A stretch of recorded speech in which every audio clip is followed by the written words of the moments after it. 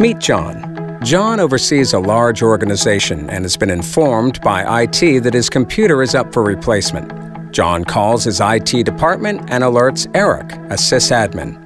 First, Eric looks at Config Manager before setting up a new computer for John, with the hopes of it working similarly to his current computer. Eric arrives at John's office and starts setting up the new computer. Suddenly, Eric notices that he can't connect John's second monitor because he arrived with the wrong cord.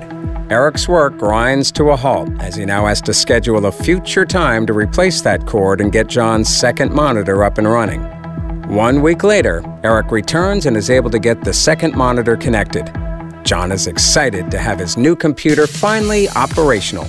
However, a few days later, John discovers that he can't print from his new computer and reaches out to Eric again. Frustrated, John tells Eric that he wants his old computer back. Eric does some digging and finds out that John has been using the company network printer as well as his local one. Eric quickly and easily adds both printers to John's new device. They assume they have everything functioning when, all of a sudden, John tries to pull some accounting reports and he can't find his spreadsheets that he shares with the accounting team. Frustrated again, John reaches out to Eric. Eric uncovers that John and the accounting team use a network share to store finance documents, so he sets up the network drive on John's new device. While John's relieved to be able to work again, his reports are late. To everyone's dismay, John calls Eric a few days later and tells him he's missing some software and regrets ever replacing his computer. Thankfully, Eric had placed John's old laptop to the side and was able to take a second look at it to determine if he had an ODBC connection. Sure enough, John had installed several programs on his own that Eric was able to identify and replace. Word has spread of John's ongoing challenges with setting up his new computer. Other employees are now hesitant to replace their computers in hopes of avoiding the headache that Eric and John went through. Soon after, Eric goes to a trade show and comes across Recast software. Eric tells them about how challenging his experience with John was and how it is affecting the entire company. The Recast team tells him how they have a solution developed by sysadmins just like him called Endpoint Insights.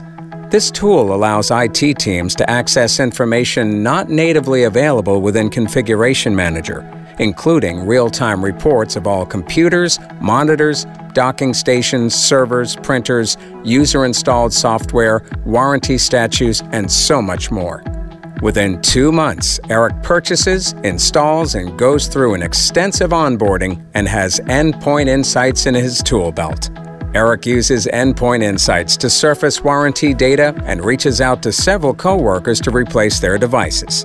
He is now able to remotely see what monitors, software, network printers, and drivers each of them currently has, and he approaches this process fully prepared, allowing for a seamless transition. He's even able to identify and replace their user-installed software. In one afternoon, Eric is now able to replace multiple computers, whereas before, it would take much longer.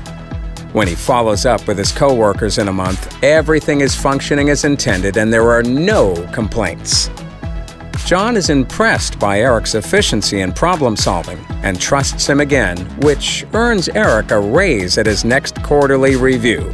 With a more efficient process and workday, Eric recommends Endpoint Insights to all his peers, and he is now a true sysadmin superhero.